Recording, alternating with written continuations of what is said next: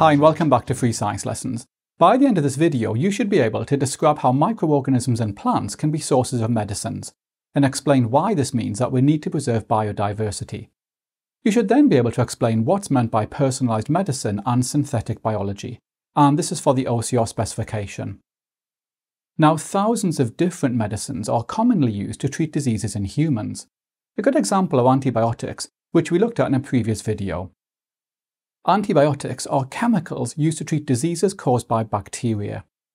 Although antibiotics are toxic to bacteria, they're relatively harmless to human cells. Now, the first commonly used antibiotic was penicillin, which came into use in the 1940s. Penicillin was discovered by the scientist Alexander Fleming. Fleming was culturing bacteria, and one day he found that one of his bacterial plates was contaminated with a fungus. Fleming noticed that the bacteria near the fungus had been killed. This was because the fungus had produced a chemical which was toxic to bacteria, and scientists called this chemical penicillin. Over time, penicillin was produced in large quantities and used to treat bacterial diseases in humans. Now, over the years, scientists have chemically modified penicillin to improve its effectiveness, so now we have a whole range of antibiotics based on penicillin. So as we've seen, penicillin was discovered in a fungus. Here's another antibiotic. This is called Doxycycline. Doxycycline is a modified form of an antibiotic that was first discovered in a species of bacteria.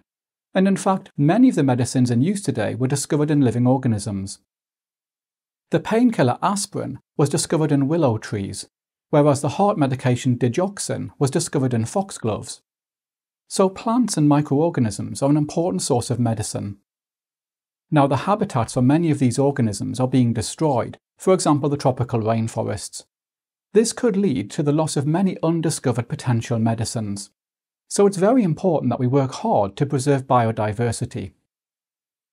Now, one important new area of research is in personalised medicine. Every person responds slightly differently to treatment with medical drugs, and this can often be due to a person's genetics. Scientists call the study of this pharmacogenomics. For example, some people have alleles which cause their body to break down drugs more rapidly than other people, and this can affect the optimum dosage of a drug needed to treat a patient. In the future, it's possible that a patient's genome will be analysed before they're treated, and that way allele variations can be determined, and the best drug treatment decided. The way that we produce drugs is also changing. For example, bacteria and other organisms can be genetically engineered to synthesize large quantities of drug molecules, and scientists call this synthetic biology. In the future, we'll be able to design drugs to precisely fit into target molecules, for example the enzymes or receptor proteins found in cancer cells. Okay, so hopefully now you can describe possible sources of medicines.